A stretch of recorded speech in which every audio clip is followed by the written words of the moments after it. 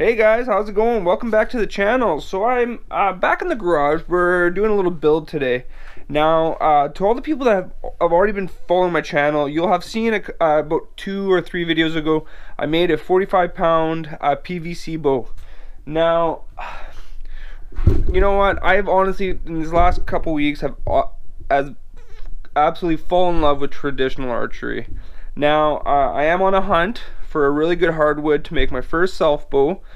For now, I'm just gonna build some PVC bows. That's fine with me. So today, what I ended up doing, I'm not gonna go through a build of this particular jig. Here, I'll show you. So it is a dowel making jig.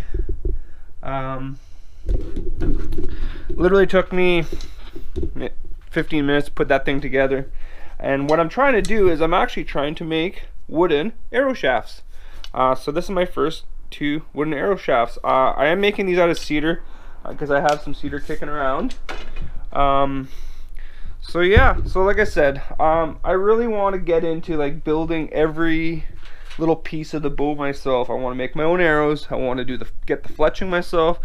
I just harvested a deer leg to get the sinew out of it, and I'm actually going to use that sinew to wrap my fletching and wrap my arrowheads. I'm gonna make some arrowheads out of some 01 tool steel, so it's gonna be nice and hardenable. I'll be able to sharpen it up real nice. And then I also want to make a bowstring out of an animal hide. So I have a bunch of rabbit hides. I'm probably gonna use that. I've watched a couple videos on it. So yeah, I'm pretty excited. There's gonna be a lot of cool traditional, old school, primitive stuff. Basically, my whole goal is if I'm to be ever dropped into a survival situation, I want to be able to build my own bow out of the material that are around me and know how to if I ever had to be in that situation. And you know, it's just really rewarding building something yourself. So anyways, enough of me chit-chatting. Let's get to building. There's not a whole lot that's going to be to this video. It's pretty simple. I'll show you guys what I have, the couple little steps I do to get me some arrow shafts. And then of course we're going to be in the following video we'll be attaching fletching to it and an arrow to it, and then we're going to shoot them and see if they work. Alright, so here's the stock blank that I have. It's a piece of scrap cedar that I have.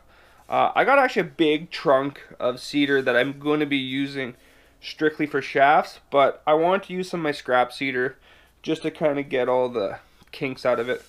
Now, a couple things I did learn, any of the pieces of wood that I had like micro knots or whatever, don't use it. Soon as the chisel hits that knot, it snaps it. So you want to go through it and make sure you got some nice grain and no knots whatsoever. Alright, so now before we run this through, what I'd like to take is actually my little hand plane, and I'll get rid of all these sharp edges just so it doesn't catch on that chisel and tend to just break the grain right off. All right.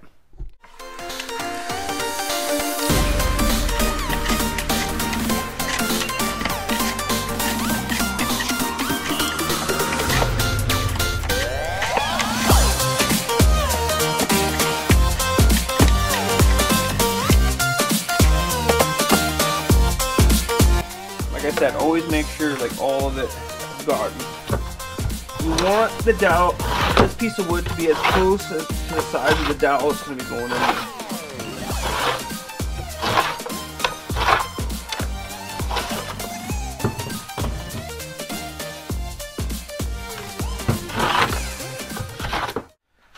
Now, on the very end, this is the portion that's going to be fed into there. I always like to go nice and tapered. It just helps with starting it. And then just go in, put it in your chuck inside your drill. So what I did last time, which seemed to work pretty good, is honestly before I even fed it through a dowel maker, I just ran some 80 grit on there just to help with those really sharp edges. What I noticed too is with the smaller dowels, it's a little bit easier to do. These bigger dowels, got to take some some precautions so you don't snap it halfway through, because you want the majority of the length of this.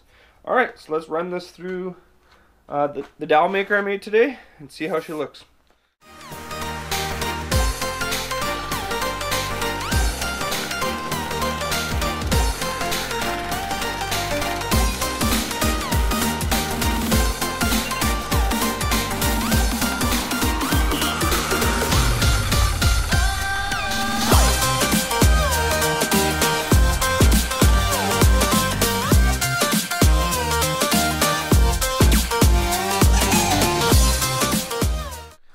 So there it is, cedar shaft.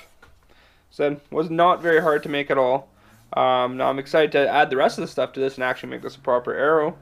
If any of you guys were wondering what size dowel jig I made there, the hole is an 11/32. So yeah, because I was researching different shaft sizes, and it seems like 11/32 is the good middle ground. So that's what I'm gonna start with. If I have to modify it from in the future, then I definitely will. Anyways, like I said, nice short build. I'm going to have a couple little build series just on arrow making, and then also on bowstring making. So if you guys are liking this content, don't forget to give me a big like, and keep tuned into this channel, because got lots of fun little build videos like this coming up. Thanks for watching. We'll catch you guys on the next one.